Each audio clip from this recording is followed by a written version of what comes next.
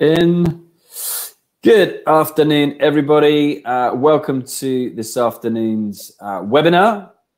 I'm Alex Chisholm from the Festival of Enterprise, as always, hosting today. We're talking about how to make success business as usual. 8 things you should be doing regardless of a global crisis. Brought to you by Practical CFO. I'm joined by Matt Topham, Director, Practical CFO, and Angela Marie Graham, Client CFO, Practical CFO. Good afternoon to you both. Afternoon, Alex. So both of you broadcasting live from South London at the moment. Yep. Although just to reach out to Suki, because I'm from Cardiff, so actually So am I. Yeah. I'm from Cardiff as well. Yeah. How scary is that? Topham. Here you go. We'll have that conversation later on, I think.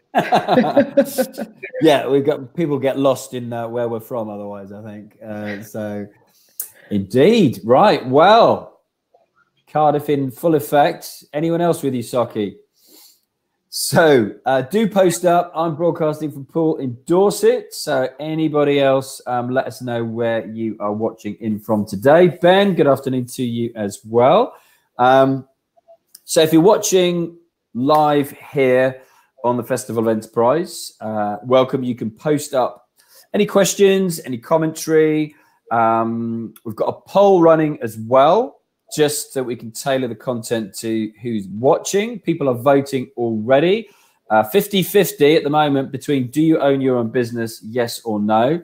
And the third option is you're thinking of starting one. So if you click the poll button, you can register your vote. So just let us know if you are a business owner, if you're not, or whether you're thinking of joining the ranks of business owners. Amble Pin Cushion joining us. Clearly got to be a business there. Thank you for joining us from Warkworth. And if you are watching this on social media, we are streaming live on Facebook, Twitter, and YouTube as well. Then if you'd like to come and join us here and be a little bit more interactive, then please do so. Just go to festivalofenterprise.co.uk to register for this webinar. If, however, you are down on the beach here in Poole and you're watching on your phone, that's fine as well. I will monitor social media as well. Thank you. You'll also all get an email afterwards with some links from Matt and Angela Marie as well. But before we dive in, just to kind of frame this for you all watching today, clearly you've read this because you've registered for this, but Practical CFO helps ambitious organizations create robust business plans, implement effective systems, and build strong financial foundations. This webinar is going to offer practical takeaways on the key things you should always be doing to help make your business succeed and grow. And this includes things such as how to understand and work your commercial model, why you should review your product market fit, and how a solid finance strategy equals success all round.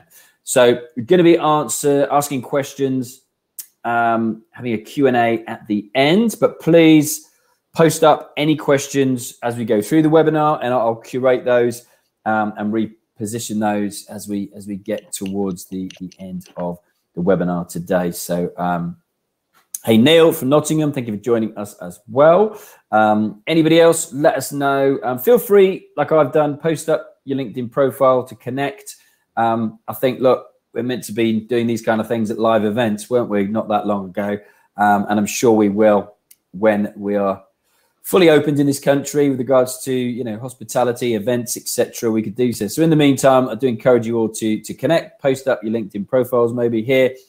Any commentary you got on this webinar from Matt and Angela Marie, let us know. And likewise, questions as we go through that you might be asking, what you should be doing to make your business successful as well. So without further ado, I'm going to hand over the reins to Matt and Angela Marie.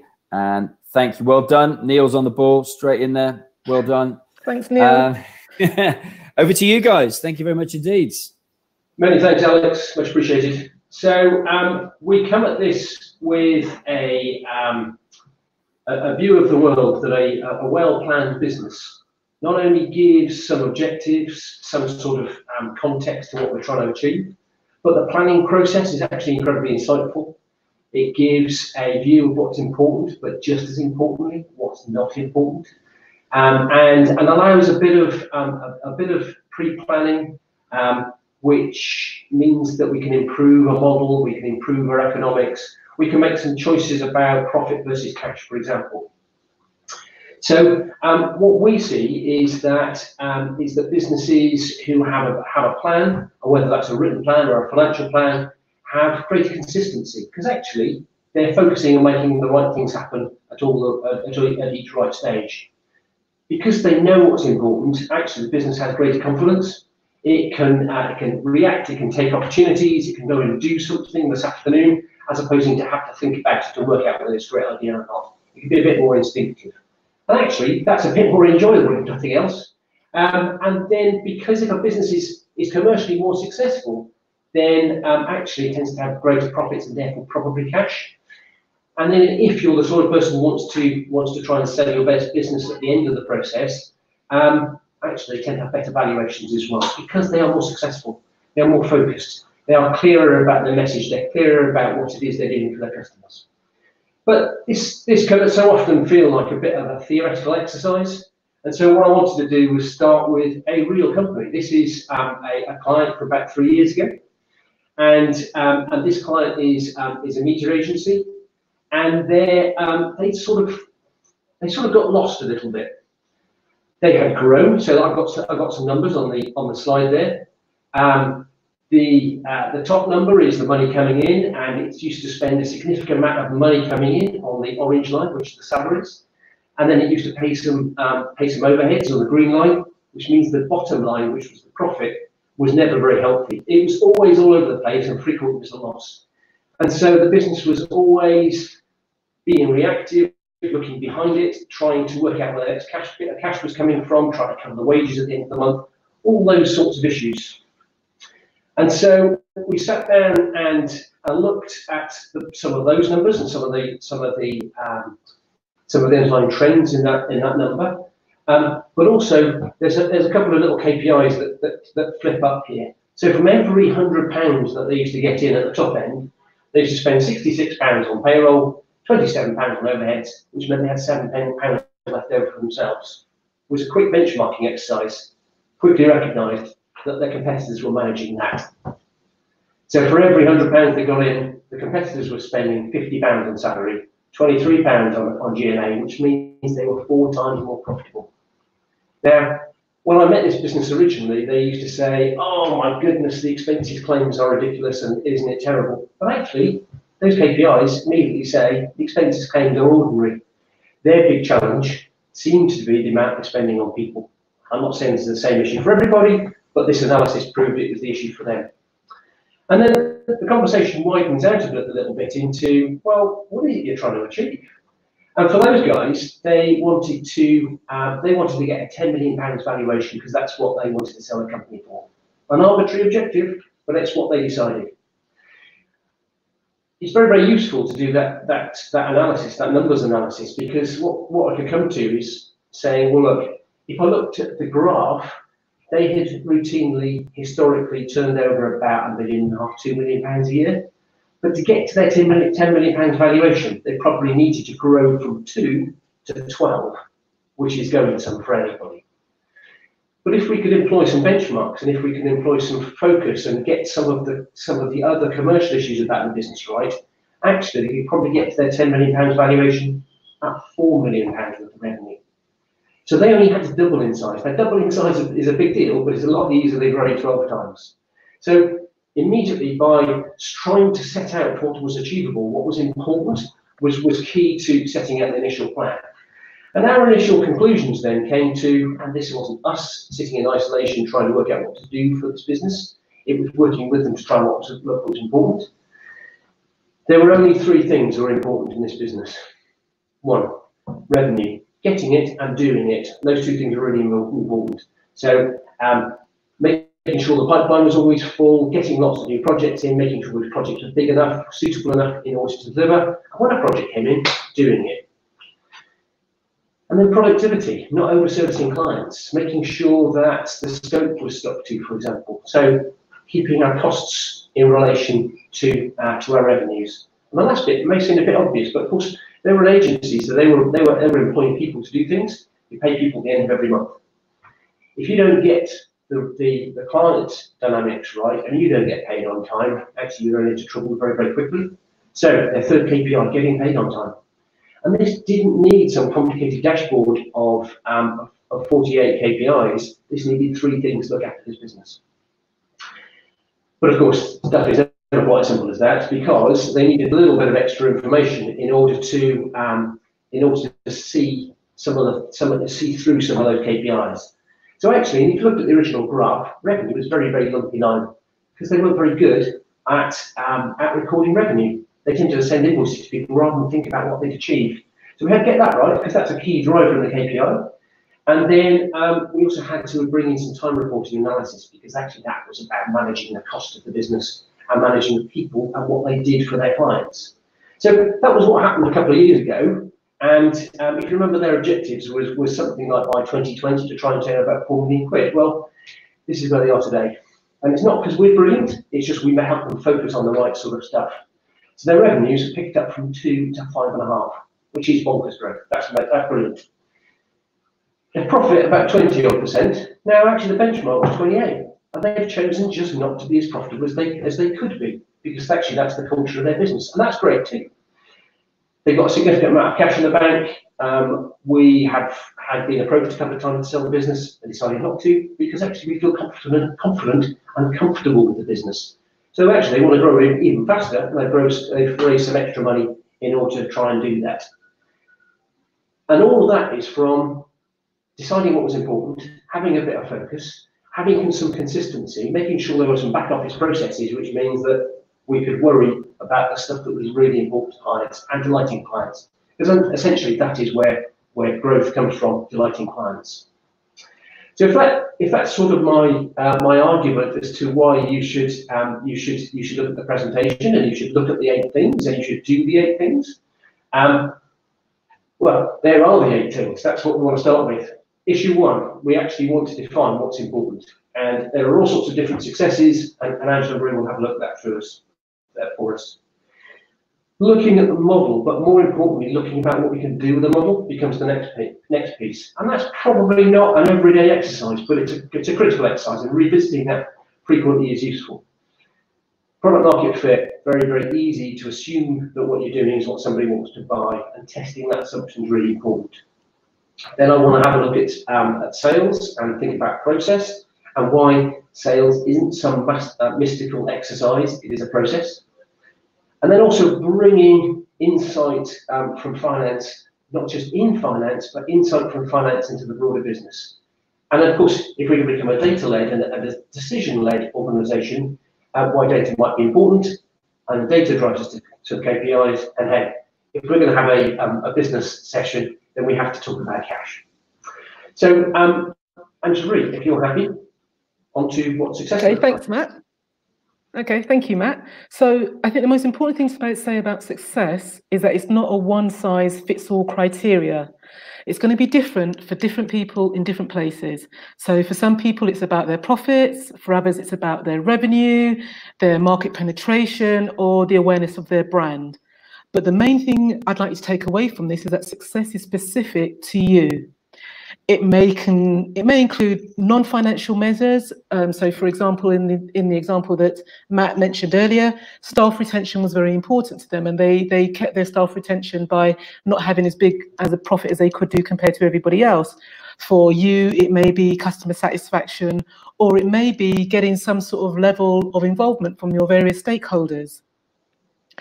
Whatever your success is, or however you define your success, it's got to be within the context of where you are now.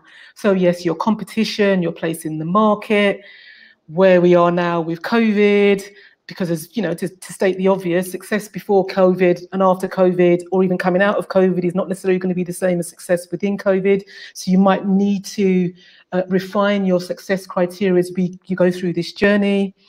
But no matter what you do, however you define it, it's got to be in manageable chunks. And I'm not sure if you can see this on the slide anymore, because I think our pictures are down the bottom there. But one way to look at or to break down what is success is into an acronym that we call SMART. So the first thing about your success is that it should be specific and to the point. The next thing about it is it should be measurable. It should be objective, something that you're able to record and go back to and see how well you've done. It should be achievable. You know, if you want to be the leading player in your sector, there's no point maybe setting that up as your criteria when you first start, or a success criteria, but you may build your success criteria to get there by saying, well, you know, in our first year, we want to have 5% of the market, and then the following year, 10, and growing it that way. You've got to make sure that your success is realistic. Obviously, you know, point trying to get to Mars if you can only get to Venus, I suppose. And finally, it should be timely. So it should fit your here, your now, and your near future. So I think if you manage all of that, you'll know what success looks like, and that fits the first part of your plan. This is what we need to do to be successful. Back to you, Matt. Thank you very much. So what I wanted to look at next is a business model, but take a slightly broader view of it. So what we typically find when we talk to clients in early days is that somebody has done some sort of a profit analysis. In that sort of simple exercise, I'm going to sell something for £1,000, it's going to cost me those things in order to do it, I'm going to make a profit of £250. Very often what happens though is somebody says, well, I can't do that exercise because I sell 2 or 3 things. Okay, well actually the simple answer is you use a blend. Okay, and if I see there's a couple of people around in the West Midlands this afternoon, I did this at Jaguar, for example, where you'd end up with something like 200 different possible models, and we'd end up with an average blended model. That's as complicated as it can get with so many different models and so many different components, but it's entirely possible. I think the important bit though, if you're going to use a blended model, is to start to look at some of the sensitivities around it, because if the basket changes, the mix changes, that can make an important difference. I think the other interesting issue about that sort of analysis, in my example type 3, there's a lot of profit, but in my example type 1, there's not a lot of profit. The chances are actually the risks and the cash flows are different too. So what I would argue to somebody is that you may want to do a good amount of type 3s, but the chances are you probably want to do a good amount of type 1s and 2s because the money comes in faster.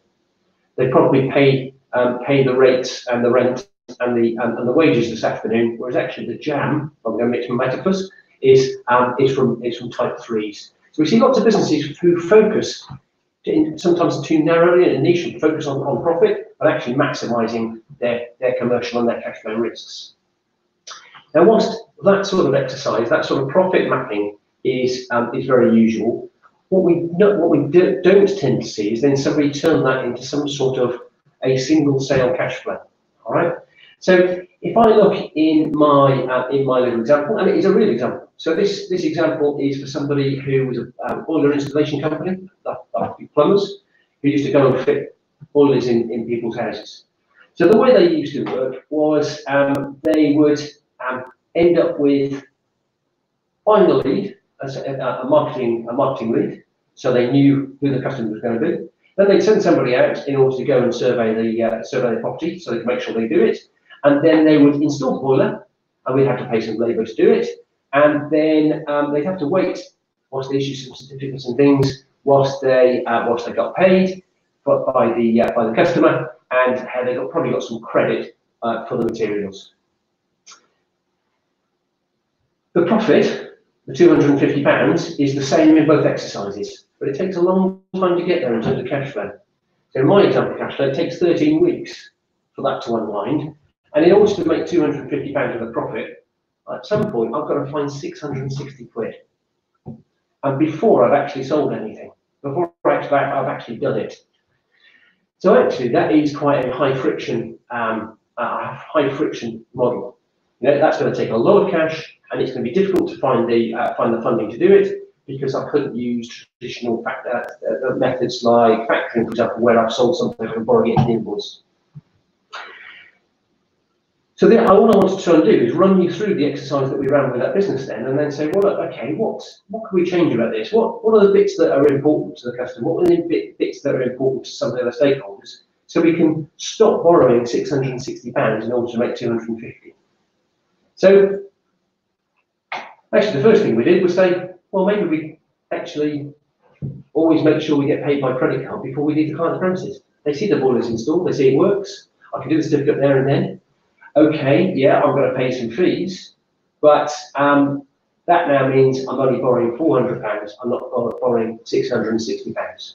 So that's a big difference. That really helps. And then what if I take a step forward and then say, well, look, what if I get an external surveying company to do the survey, and that means I can get credit on it? That helps. And then what if I take a bit of a step further and then say, well, look, what if I do a deal with the marketing people and I pay them more, but make them wait for installation? Actually, that's a really interesting place to get to, because now I've got a business that only makes cash and can focus on operational excellence. It can focus on doing the job. It can make sure the right stuff is in the right place at the right time, the right engineers have visited the right customer. I can group my customer together because now I can choose where to put them. Suddenly, not only is this a cash generative model, but this makes the problem of doing business a lot simpler. And this is a real answer. This is what we did. So instead of spending half of their time worrying about the back office stuff and where that next pound was going to come from in order to fulfil that next client order, actually we're just worrying about doing the client orders. Angela Marie, product market fit. Okay, hello everybody, back again. So what we're thinking about here, that whenever I think of this, that phrase comes to mind from that movie, you know, build it and they will come. But that isn't necessarily true. Most people have a really clear idea of the product or service that they want to provide, but a less clear idea of what the market wants. So in order to be successful, you have to be prepared to let go of your assumptions. You need to be clear about the problem that you're trying to solve from the market's point of view, not from your point of view.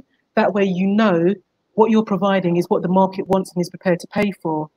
So it's not easy, but find ways to test, to adjust, to test again, and to repeat. Sometimes the change you require may be large, but sometimes the change you require may be really small. It might be a tweak. You know, you can't force the square peg into a round hole, but you can turn a square peg into a round hole, as it were. So be prepared to always be changing. So when I was thinking about it for the presentation, I was thinking of some examples, and one that came to mind was Vanish. I don't watch very much TV, but it does seem to me that every time I switch it on, they've got a new sort of ad for what Vanish will do. It's the air bubbly thing, or it's a spray on, or it always seems to be changing or whatever. And the other thing that occurred to me is that Volvo, they did better in terms of selling their cars when they started to advertise the fact that to people's aspirations and how people would feel driving a car, as opposed to telling how safely or how safe or emphasizing that part of the car for them. So I think to nail the product market fit, you should have in your head, build it right and they will come. And then you'll be taking your business in the right direction. So Matt. Thank you. So I want to have a look at sales and the science of sales, I guess, and the process of sales as an important topic, because most of the businesses we turn up and have a chat with, they think sales is magic. It's not. It's effort. It's process. It's understanding. It's learning about what works and doing it lots of times and improving it during that exercise. And so I think where we started this is understand what the process is. So often we meet clients who say, we have a four-step process. Why? Because that's the way CRM ships. If you've got a 3-step process, if you've got a 12-step process, map it out, be clear what it is. But record your full opportunities within that CRM. If you're a CRM-based business, if you're an online business and you're running transactions or something, then hey, there will be a separate metric, there'll be a separate process, there'll be a separate funnel that you're worried about conversions and all the rest of it. You might be a physical-based business, a shop, for example, and well, footfall becomes important, and average basket size, average order value becomes important. But this is all data-led, this is all science-led, this is all process-led. So Map out exactly what it is you're going to do, what the important steps are in that. Define what the steps are. One of the things that I've always been interested in, from an enterprise sales perspective, is that we'll get all the way through a long-term sales process that might take a couple of months in order to sell something to an organisation, but nobody can actually tell me what the client's name is at the end of it. Right? How was that? How did we find everything out about the client name? And it sort of asks the question: how often then? What are the defining characteristics of something at each stage? Have we asked whether there's a budget? Have we asked whether somebody else has got a veto on this opportunity? Who else do we have to sell to? So mapping this stuff out is really, really important. Recording it is really, really important. But also managing it actively. So sales is an incredibly hard work. If a salesperson for their job probably stands up every day, asks 10 people if they want to do something, and nine of them tell them to get stuffed. Salespeople are pretty resilient. They're pretty robust. They're pretty thick-skinned. So actually, they travel in hope. Sometimes some of their data, some of their expectations, some of the story they will tell you as their manager, as their business owner, will be slightly aspirational as well. So testing some of the things that they've said, challenging some of the things that they've said. Sometimes it is as simple as, hey, you're never going to win that, so just put it down. But actually, there's 2 or 3 over there that we could convert really quickly. Those sorts of conversations are really, really important. Good. Not to worry. So the next thing we wanted a takeaway that we wanted you to have was how you bring finance into the core of your business. For a lot of people out there, and I'm sure for a lot of you, you're going to say that finance stops at processing and that's it. But finance, and we can give you so much more. So we can help you in terms of the analysis in your business, such as contracts, and that's both supplier and your own contracts. And as Matt showed in the earlier example, by aligning both, you can radically change the way that cash comes into your business. Large or small, so don't think because you're really small and you only see, your accountant just do the financing, don't feel that that person doesn't have value for you. They do. So I thought I'd show this via an example. So consider the following. What often happens is that you will present your finance person with the contract after you've done the deal, you've done the negotiations, and you're going forward now. And the first time they have any sight of what you're doing is at that moment in time. But consider the scenario where they were with you when you started the negotiation. So first of all, they looked at your costings and your margins to make sure that what you were proposing to offer the client actually made commercial sense for you. They may have looked at the payment schedule with you and seen if they could bring in some way earlier payment cycles or payments located to key events so that you could get the cash in as you were doing the work. They may also have some insight into the commercial aspects of the deal so that you're protected when it comes to warranties and stuff like that. So all in all, if you bring your finance in earlier into your business, they can aid you in making better decisions. And when I look back over my career, we had a scenario once with a client where they needed to renegotiate their prices mid-contract. And as all of you can appreciate, that's quite a radical thing to do. But I was able to sit down with them, or we sat down together and we went through various scenarios and what it meant in terms of pricing, profitability, cash flow, etc. So then when they went to do their negotiations, they were in a far better place to know what they could give, what they couldn't give, where they needed to hold the line, and what they needed to explain. So with all of that in mind, what I would say is another takeaway is bring finance into the core of your business. It will aid your decision making and it will make you a lot stronger.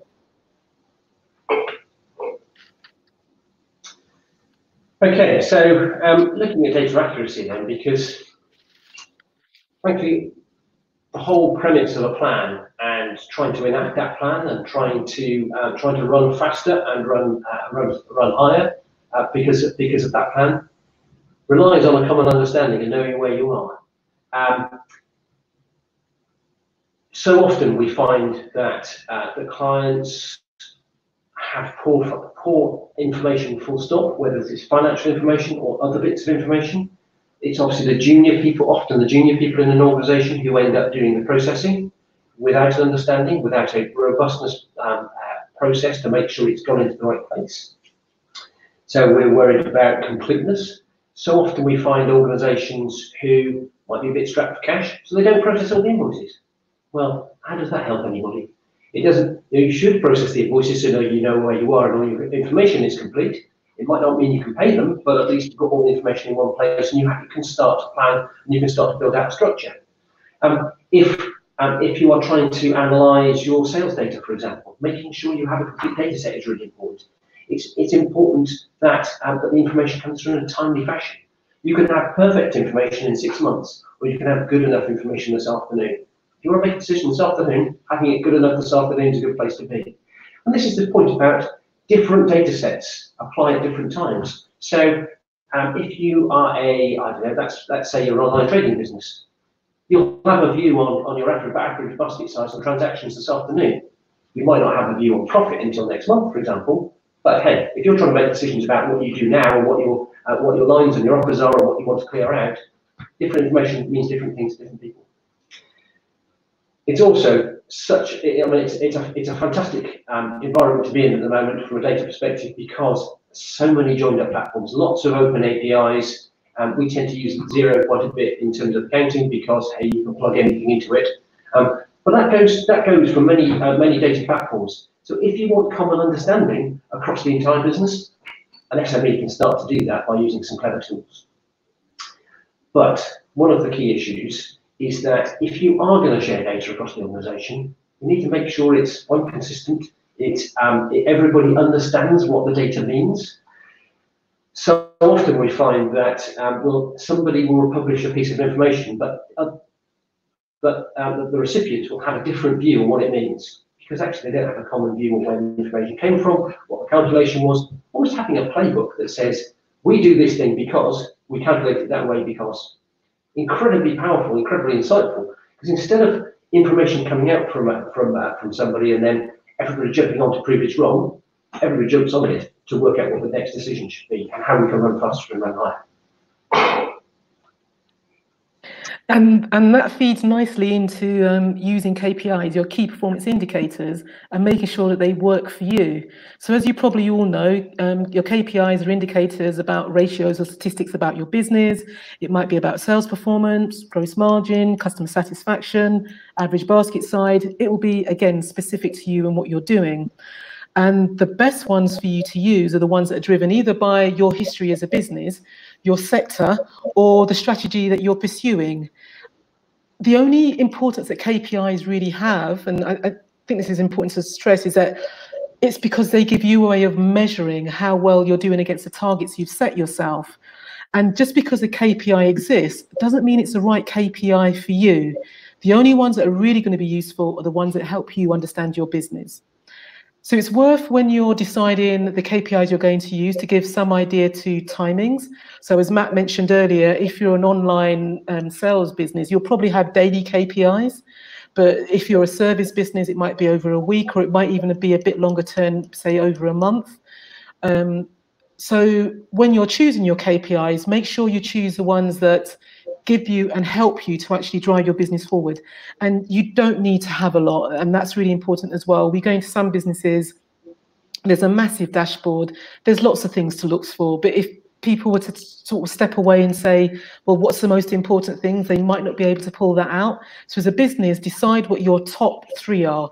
And again, as I said, they'll be specific to you. They don't need to be what somebody else is doing. So gross margin might be one, but for example, it may be customer churn, or it may even be customer repeatability of sales, so you get some idea of the effectiveness of your business. And remember that and I think I've referred to it already, that having a KPI simply for the sake of it isn't useful.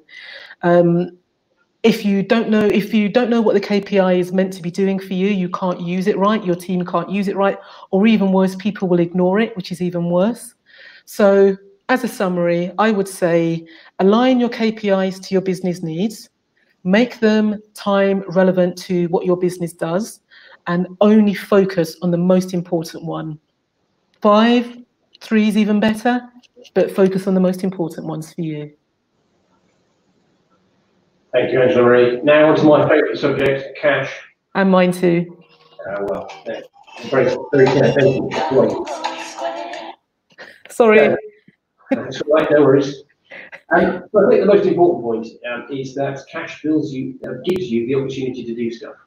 It is a huge enabler. It allows you to take time to decide. It gives you time to make mistakes. It gives you time to improve. But frankly, few of us have got that luxury. So I guess the important bit for me is then, how do you build a structure? How do you do stuff on a day-by-day basis that allows cash to settle down, to bring some calmness into cash planning? So actually, you can make some real choices. You can make some real choices about priorities, about some of the legal obligations. You go with what you have to pay. It also brings some efficiency. So one of the things that we see quite often when we turn up is that an organisation will pay somebody every day. Will pay, might not be the same person, but there's an invoice being paid all the time. That's a hugely wasteful process, because once we log into the bank and you do all the authorisations and you send the right amount of money to somebody, but actually you can't see the big picture anyway. Because if you've got 30 invoices, mathematically, then if you do one every day to pay across a month, well, taking a step back and working out what you can afford to pay, what you have to achieve, what you might have to collect before you can pay everybody is really, really important. One of the things that we suggest to, in fact, we largely insist on when we turn up with clients is that particularly overheads are paid once a month. That's not because we're being difficult, it's because we're being planned. And the people who sell us those services, and whether that's rent or whether it's a consultancy service, whatever else, they get it. They understand, they know that they're going to get paid at the end of the month. It's just we're doing it in an efficient, calm, safe fashion. And one of the bits about calm and safe is, actually, we can bring some broader process to this, where people are paying the right stuff. That we've all heard of an extra invoice that's been added to a pack that turns out not to be a real one. Well, if you're running around panicking, paying invoices willy-nilly, that's easy to get, that's easy to happen. If you're running around at the end of the month in order to try and collect some money in order to go and pay the wages, well, that's really hard work. Whereas if actually the cash flow and the payments were structured in a slightly different way, in a slightly different order, you've probably protected the amount of money you need to pay the wages, and you'd be running around to collect some money in order to pay the less urgent issues. The other thing that I think is really, really interesting is that we often meet clients who have some sort of plan, but in order to manage cash flows at the end of the month, they probably don't have a view as to what should have happened, and therefore they can't quite tell whether their plan is really going to the nth degree or is actually just a bit of a slip. And that's really important context. The other thing that people tend not to do is actually talk to the people involved. So if somebody owes you some money, ringing them up and saying, actually, you're putting them in real dire straits by not paying me on time, is a real conversation that needs to happen. Speaking to that vendor, speaking to that consultant, speaking to that landlord, and then saying, actually, I was waiting for a chunk of change and it hasn't turned up. It's meant to be turning up.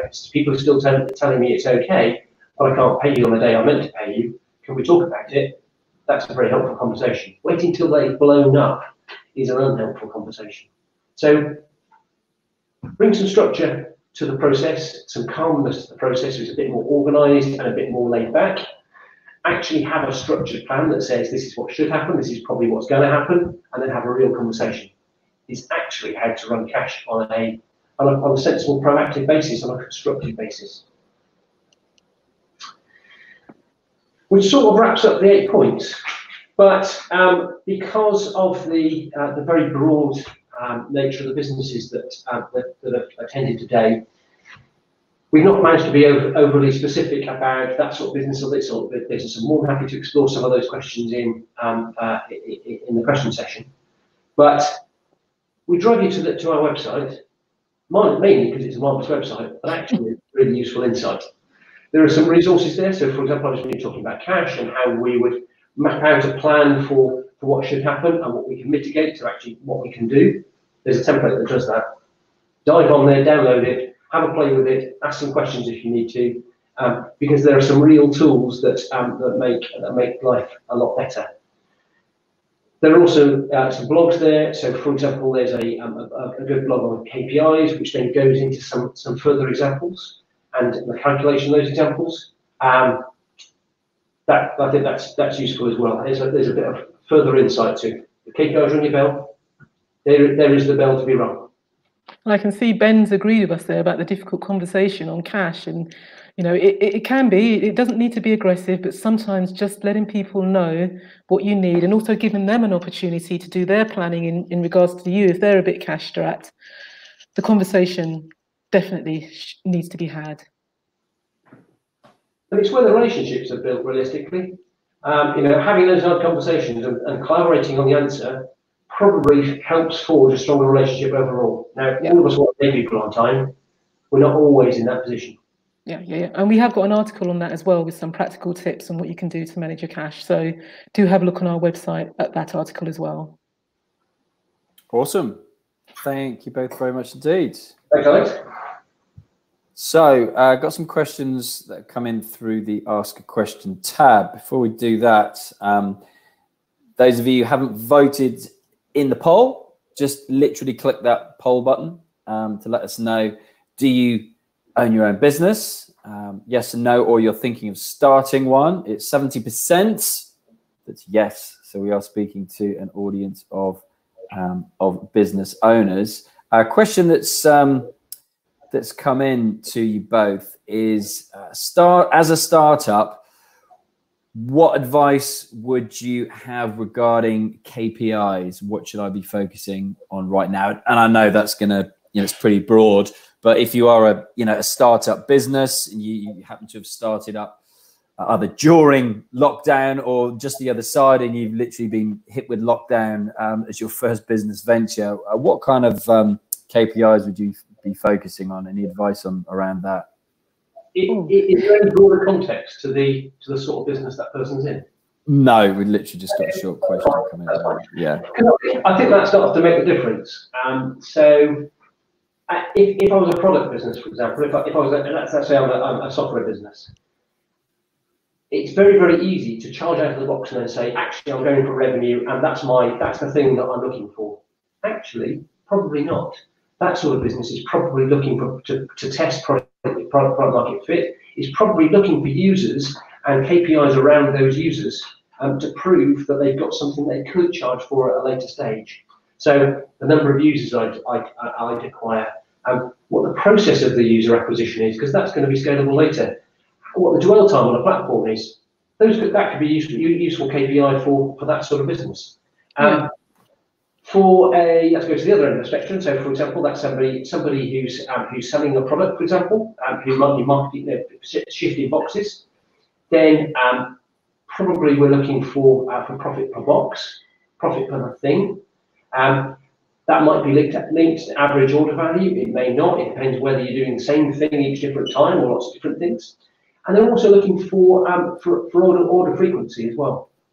And I would add to that, managing your short-term cash flow, because I'm assuming as a startup, you probably don't have a lot of cash in the bank right now. So again, thinking through the process, having your initial assumptions, and as we showed earlier, maybe breaking it down a bit and saying, well, what can I do to reduce my reliance on getting cash in immediately or spending cash out immediately, and how can I make the two match? So I think those three things should probably, hopefully, will be of help to you. You make a good point about cash flow management. I think this is where a simple, in fact, there's a template on our website. The simple model is very, very helpful. It's very easy to map out. I'm going to pay such and such on something on such and such a day. Things like tax make a huge difference. It's PAY makes a huge difference because you pay it the following month. The VAT holidays that came in during the start of the crisis make a huge difference. What sort of finance you end up with, whether you can get financing, really, really important. So there's a danger in being too simplistic. A slightly cleverer model gives massive insight, massive extra insight. But if I go for the KPIs a bit, I think it's probably about transactions and proof. Yeah. And I mean, moving away from KPI just a little bit, but maybe looking for grants, seeing what support you can get as a startup, because there is a lot out there. It's worth reaching out and spending just a little bit of time, because sometimes people want to rush into doing what they want to do. It's worth spending a little bit of time planning, getting a bit more information, seeing what support's out there before you maybe dive completely in. Yeah, no, I think it's a good point to make. There has never been more help available if you're a startup than there ever has been in the history of the economy, I believe, especially off the back of this, the packages that have been coming out over lockdown. But sometimes there's too much information out there, isn't there? Just trying to wade through that information. Okay, here's another. Sorry. No, I was going to say, I think the scariest thing, and this seems to resonate with other startups. So my first startup was probably 30 years ago, actually. The most scary thing about being a startup is starting. Once you started, actually, it's pretty straightforward. There's lots of help and support available. There's lots of advice available. I think there's a danger in talking to too many sources of advice, because then you end up answering to advisors as opposed to doing your thing. So pick somebody you trust, pick somebody who understands what it is you're trying to achieve, listen to them, crack on and do it. Yeah, absolutely. Here's a question from Louise, who says, this is a tricky one to answer, I think, because clearly they're all important, because you've listed out all 8. And maybe I'm going to go for the reverse angle and go for cash, but interested to know what you both think. What would be the number one thing to do out of these 8 things right now? I'm going to say cash. Yeah. Cash is the important one, because it buys you time to sort everything else out, right? Yeah. If you've got £1 million in the bank and you're spending 10 grand a month, you've got a lot of time to sort your stuff out. If you haven't got any cash in the bank, you don't have much time. So cash is really important. Getting the structure of that cash is really, really important. Once you've got the process of that stuff sorted out, and once you've got the logic of that stuff sorted out, and you're comfortable about how it works, actually that point quickly leads you into the 8 other things, or the 7 other things rather, because they're all important. Whether they're the same priority for everybody, it depends where you are. Yeah. So if you're a startup, for example, and you've not yet got product market proof, you're probably less interested in the sales process, because actually getting users to do something is going to be really important. Whereas actually, if you've got product market fit, and you're comfortable with that, actually the sales process becomes more important. So there's balancing stuff. Yeah. Cash is number one. Other questions that's come through from Corey, is there any advice around sources of finance? We're currently looking to scale up our business overseas. I mean, again, it's, as we say, we're dealing with a broad audience when it comes to these questions, rather than being specific. But goalposts haven't changed. There's still the same amount of money out there. It's just trying to access that kind of money. And where would your advice be around scaling up, kind of moving on to the next phase? I think growth. Both want to jump in there. I think one route you could look down, and obviously you haven't given us any clue, is investors, the investment route. We've got an article on that, and I would say if that's something you're thinking about, it's really important to make sure you approach the right investors, if that's something that could work for you. Matt, any other ideas? Yeah, quite a few, really, isn't there? There is, and I think this leads into what the export is, what it is you're doing overseas. Because if it's a non-fundable thing, then actually investing in your own route, that's quite hard. But actually, you might have an existing business that is able to access the funding on the UK stuff, and then that then allows you to expand overseas and run a bit faster. So it sort of depends where you are. If you're doing something at huge scale, and I mean really huge scale, then export guarantees are available, but that's big. One of the interesting solutions I've seen, not just for product, but also for service, and I think this is really unusual. So there's an organisation called Market Invoice who do factoring. They will factor invoices overseas. Now, some of that stuff is a bit tougher at the moment because of the COVID stuff. There's less of an appetite for US dollar invoices. But I've got a client, for example, who sells software as a service. There's lots of stuff in Australia. There's lots of stuff in America. No problem at all. They will factor their invoices through Market Invoice. That's a really good solution. I don't see any other factoring company who will do foreign currency invoices. So that's an interesting one that's worth having a look at. There's also, I suppose, depending on where you are in a country, you could look to see if there are local supports, like the Development Bank of Wales. I can't remember off the top of my head the ones in the Midlands that we've worked with, Matt. That's just gone flying out of my head. runs in the Midlands, or then leads into the Northern Powerhouse. Yeah, but there are regional authorities that have, you know, cash that they're willing to give to support businesses to grow because they want to develop it in their local area. So that's another area where you can be looking for support. Yeah, Yeah. Yeah, I was going to say regional. You know, again, being from Cardiff, I'm seeing lots of my friends posting up business owners information on the particular packages that are available in Wales. That seem pretty generous, I have to say. Yes, yeah. And I mean, even local authorities have support structures which they can do to start very small startups in their areas. So it depends on your size. I know you want to export, but it really will depend on you're located, your size, and I suppose we need a bit more information really to tailor our answer. Yeah, and we've got your contact details, so we'll go back to that slide as well, maybe to post up. It's worth talking to the export organisations, the governmental export organisations, who can link you up in terms of sales trips, in terms of marketing trips. So one of the ones we did a few years ago, for example, was hosted a client event in the ambassador's residence in New York. Well, actually, you wanted to go to that event as a customer. That's really interesting. You don't get invited to that, and all sorted out by Trade Invest, all facilitated by Trade Invest. So if you're trying to do stuff overseas, that sort of organisation might not have a check to write you, but wow, great access and great leverage to help you do stuff.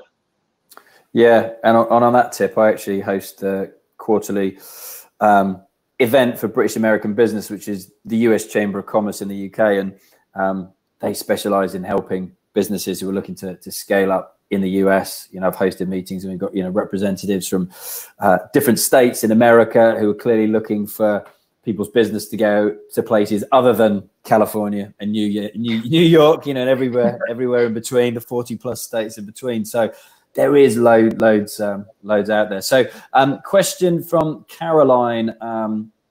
Let me just click on that tab, which is, how often would you advise reviewing product market fit? Is that an annual thing? Is that more often than that? What would your advice be? I would say it's an evolving thing. You don't always need to do a big review, but you need to know if it's working. So again, if you've got a product at the moment and you set some criteria for it, you can measure it against that. And if you find it's working, then you're doing a good thing. I'd say do more of it.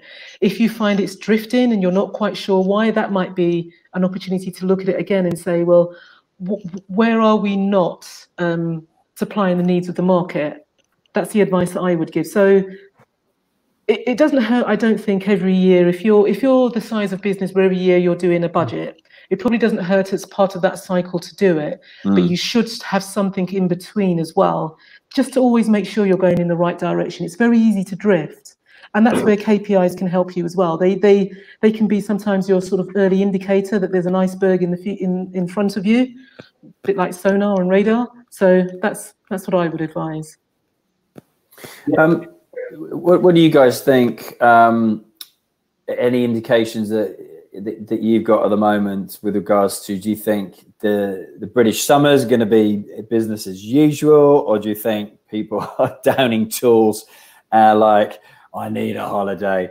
You know, and you know, how many people have, you know, already taken holidays, and business owners, you know, might have been looking at that strategically to try and, you know, get as many people as possible working on the business throughout the summer to kind of, you know, target the end of Q3, beginning of Q4 to finish the year strong. What are your kind of thoughts on that? And I know none of us have got crystal balls, but any kind of, thoughts on that? Oh, I think it's going to be a mixture, really. It's going to depend on the industry that you're in. I think those people who have been hotels and small guest rooms and stuff like that, they're just going to gear up and go for it, because people aren't going to go abroad. Well, there's not as much abroad, but abroad's going to be, you know, people abroad are going to be doing the same thing. So I think a lot of people who traditionally have been perhaps seasonally, summer is their big, they're going to milk as much of it as they can. They're going to go for it as hard as they can. And I think the rest of us are going to respond to that, because who doesn't want some sort of relax and, you know, be able to just forget in some way, shape or form in the next few months. So I think what we'll find is that over the summer, And maybe we'll just get more creative as well. You know, how we relax over the summer, how we do things. I expect businesses, particularly those who maybe in restaurants, take advantage of the better weather as much as they can. Who knows? But that's my sort of thinking for the summer. Matt, what do you reckon? So I think my advice is that it's an incredibly unusual, difficult, confusing time for most business owners. Taking a week off, hiding from it, thinking about it, synthesizing it, sleeping on it, coming back, challenging some of your ideas, doing it again. I think a break is incredibly useful exercise. This is an enforced strategic review. Let's use it like that. You know, so there are businesses out there who have never been as strong, partly because they've been in a good place to capitalize on the opportunity, and partly because they've seen the opportunity as an opportunity. Yeah. So, hey, I accept that that's a bit blanket. There are some people who will be, you know, you mentioned leisure a moment ago, Angela Marie. There's not a lot some people can do. They're passengers in this. And we've got some clients who have been a bit passengers in this. But we've got some other clients who've turned around and said, right, okay, that's all that stuff out and we've got a chance. Now we're off the merry-go-round, let's do it. Great, let's go do that. Yeah, no, I like that. It's interesting. I was chatting to CEO of an 8-figure business down here in Poole that has a number of different businesses, you know, from property through to hospitality, wellness, etc. And he was saying he was looking at it as a blank sheet of paper to go, just because we've done what we've done for the last 30 years doesn't make it right. If I had a blank sheet of paper now, what will I do for my marketing tomorrow? What would I do for my HR policy tomorrow? And I was like, do you know what? I love that idea, and I'm going to implement it myself and advise everybody else to do something similar. Yeah, they're right. They're right. Yeah. You know, there are certain businesses where there's a greater imperative, there's a greater danger. So, you know, there was an interesting piece on the BBC this morning about landlords, I think. People have woken up, particularly where we are, where you don't have to travel to an office in order to do work. Now, there needs to be a cultural shift about that, and there needs to be a lot of time and effort and structure put into making sure we're still working as teams and we're still happy and all of that stuff. But I'd be worried if I was a landlord, because something has to change in my traditional business. Yeah. This is an opportunity to be one of the leaders to go and do it, as opposed to be done to. Yes. It's an opportunity. Cheers. I think, was it Twitter, one of the first ones to actually put out there that everybody can work at home now? One of those big kind of organizations, which clearly suits them, I think. If you're paying the rent that they're paying in on the west coast of the States. But yeah, really good point. Coming up to the end now, any last questions, throw them in. Maybe you want to drop back a slide to bring up your contact details and drop maybe into the chat box as well. Struggling for my words there. Just the people watching the replay, it will be the last thing that they see as well. Or any LinkedIn profiles, anything like that.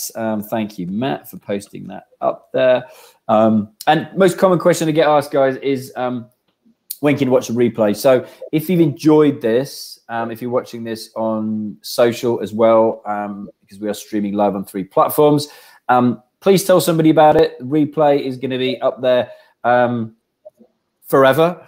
So if you found value from it, tell somebody else about it. Share the link with them where they can register for this webinar. It'll be in the feed as well for Facebook, Twitter as well. And we're coming up to 150 webinars this Thursday as well. So there's a whole bunch in there for you to get value from. All the contact details for Practical CFO, courtesy of Matt and Angela Marie, are up there now.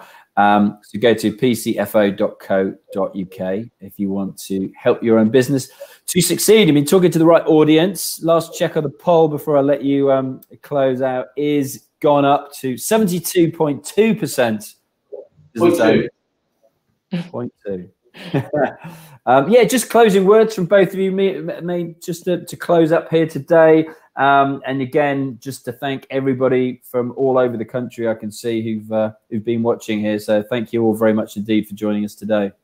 Yeah, thank you. And I hope you found it useful and you've got some tips and some takeaways there. And as you said, if you've got any other questions, do get in touch. I've posted my email on the chat because I'm not sure you can see them on our slide. I think they're covered by the pictures. So do get in touch or go on our website and you'll be able to contact us as well. Awesome.